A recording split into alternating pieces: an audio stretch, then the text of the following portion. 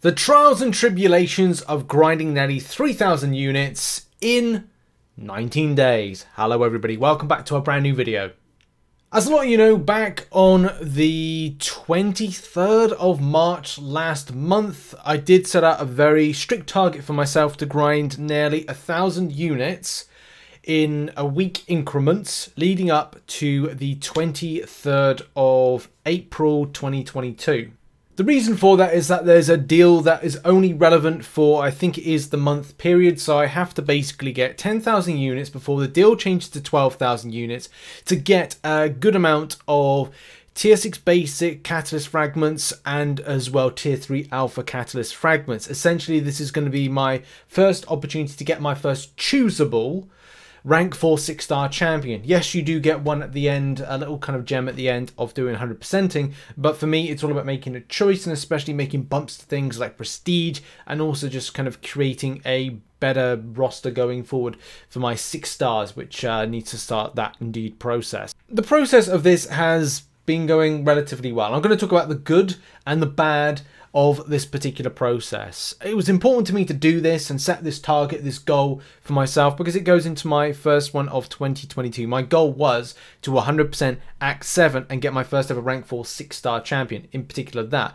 But making that decision, which has been difficult, especially because as going non-spending, I have to get my units through different means. I mean, yeah, I'd love to put like, you know, loads of money into the game, but it's just not practical and in this day and age to kind of put the amount of money in to get what a lot of other players are getting out from it that can spend exponential amounts of money. So I'm back into grinding in non-arena units and also arena units, and we're going to explain about the process of that, and also something that I've been keeping secret that I haven't actually used yet in order to get more units.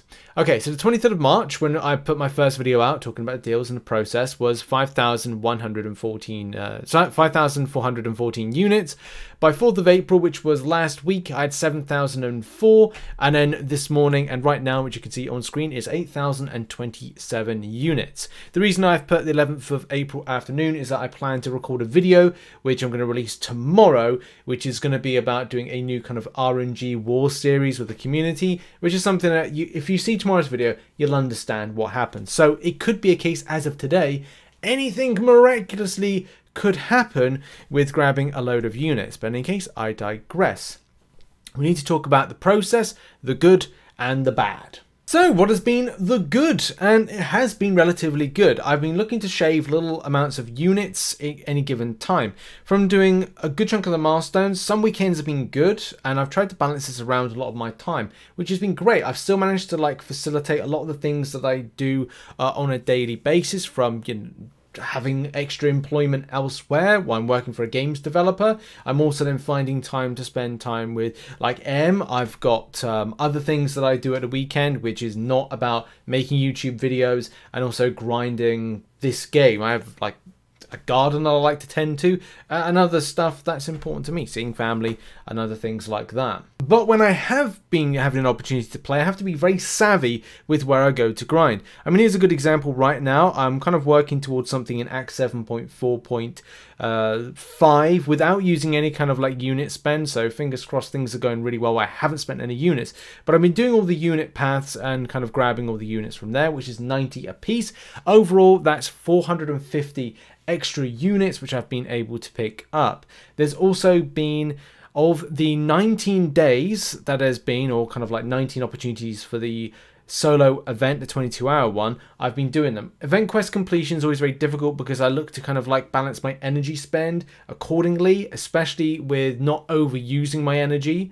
And when I am using it, I'm using it in like saving it really, because it's 30 units a piece on energy refills, and I don't want to be doing that. I want to be balancing my energy spend correctly and not losing out. Yes, whilst I'm recording this video, I am at 70 energy, but as soon as this video ends, I'm going to be working on the 7.4.5 100% guide, and that's my kind of my next kind of focus point, is to do that.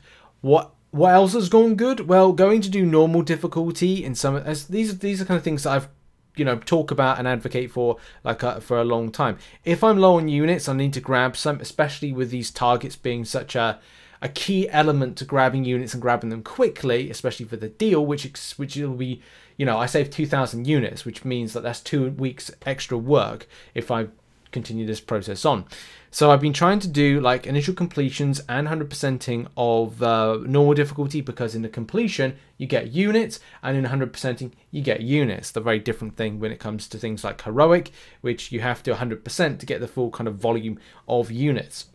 Excuse me. So that's the kind of process that I'm working with there.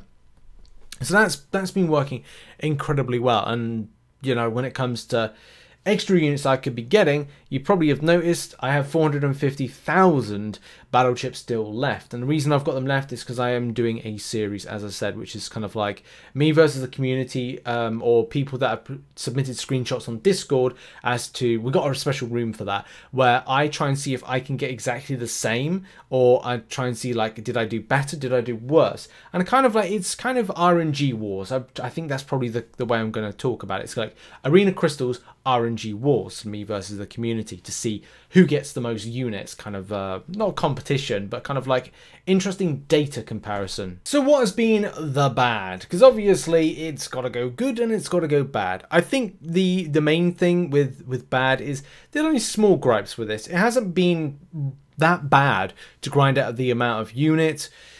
And the biggest problem for me is time. These last 2 weeks are crucial, because as of today is the 11th, and the deal, which I think expires on the 23rd of April, means that by, and I think as I got my kind of notes up right here, I'm going to bring up the calendar into screenshot. It's like I've got to, in these last final 2 weeks, ranging from the 11th right the way through to the 22nd, when I need to engage the quest, I've got to gather the extra 2,000 units that I need.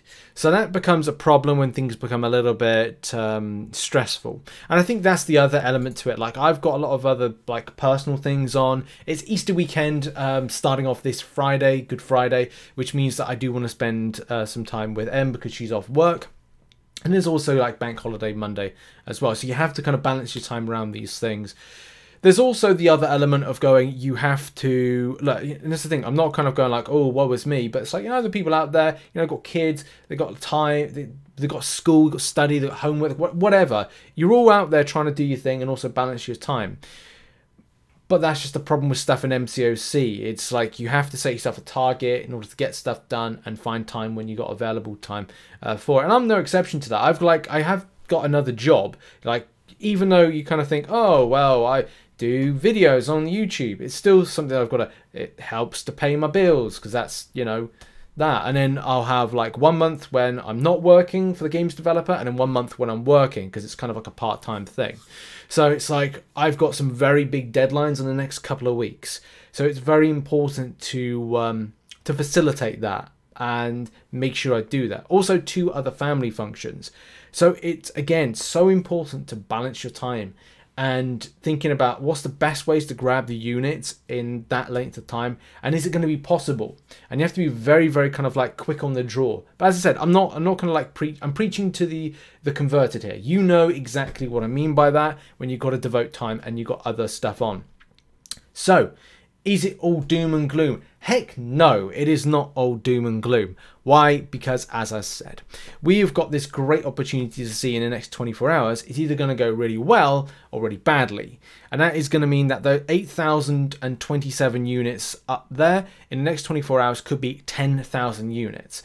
If they go 10,000 units with 451,000 battle chips, getting things like arena crystals based on that video I did say that I was going to do, it could mean a great opportunity for me to be, you know, getting right into 7.4.6. I'm going to 100% 7.4.5 today, put out the guide video tomorrow.